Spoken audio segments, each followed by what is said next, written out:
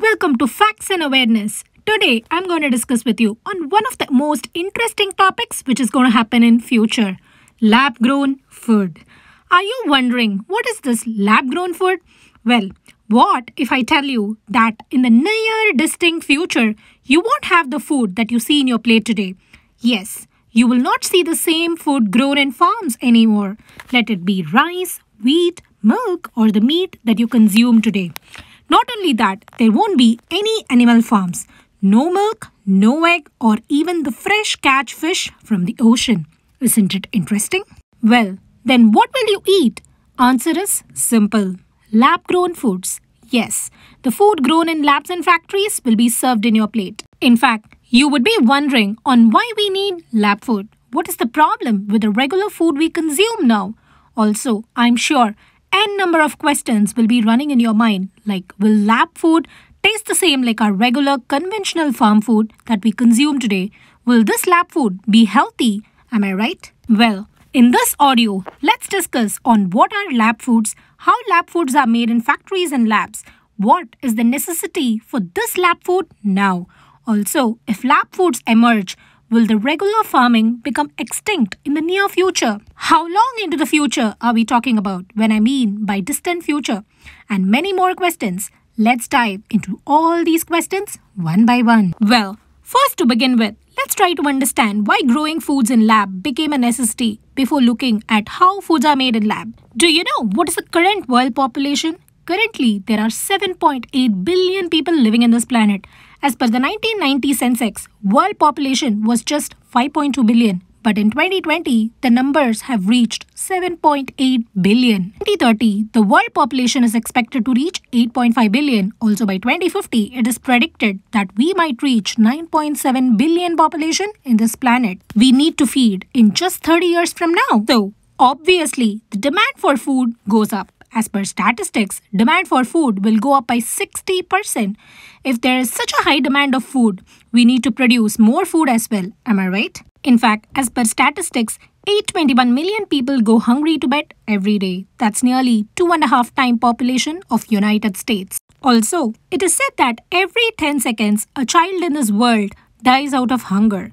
Yes, you heard it right. Every 10 seconds. Here, nearly 3.1 million children die out of hunger-related issues. We are not able to feed the entire 7.8 billion people now. Do you think we will be able to feed the entire 10 billion population with the current farming production in just 30 years from now? That's where lab food comes into picture. You can make lab food quickly and also literally anywhere on this planet. Basis on why lab food should be grown. Why not we increase the production of the regular conventional farm food to feed the 10 billion people in future? That's where climate change plays a vital role since farm food is not sustainable.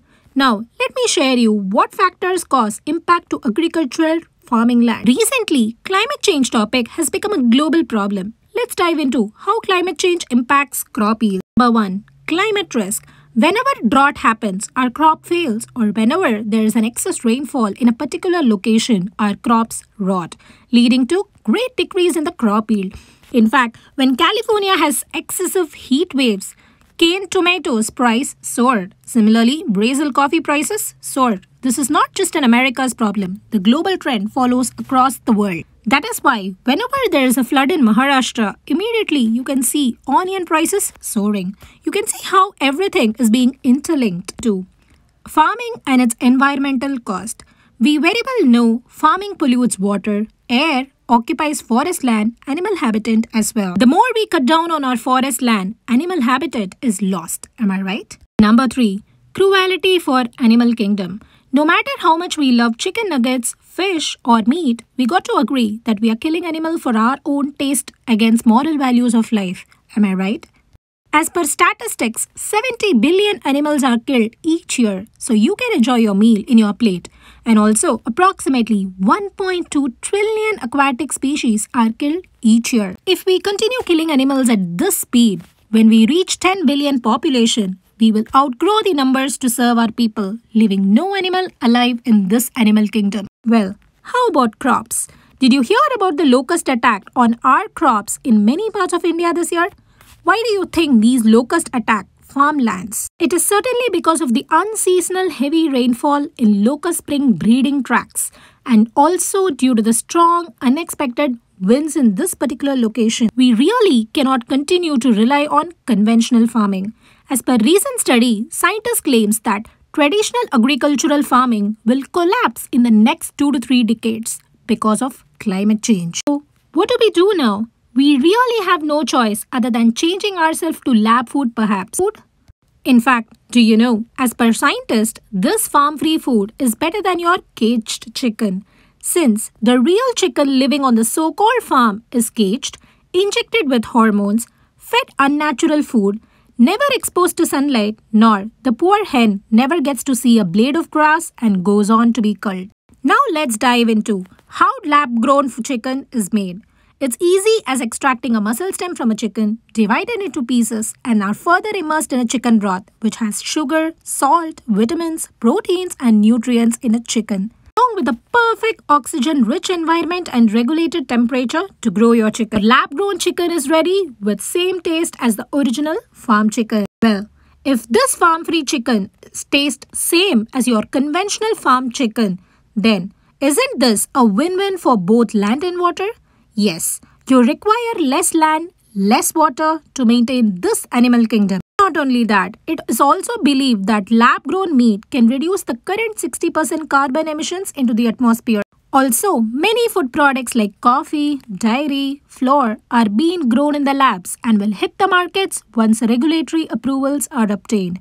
In fact, do you know, Singapore is the first to approve lab-grown meat in the world. Well, if lab-grown and a farm-grown meat taste the same, how about consuming it? Is it safe to eat a lab-grown meat? In fact, as per researchers, a lab-grown meat is free of E. coli or the salmonella bacteria, unlike a regular farm-grown meat.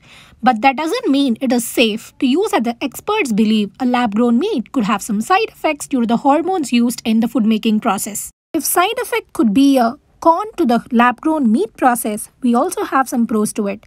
Let's dive deep into the pros of this lab-grown meat process. In perspective, you can always customize the choice of the nutrients in your cultured meat. Say for example, too much of red meat consumption can lead to heart disease, diabetes. It's due to the high saturated fat content in the red meat.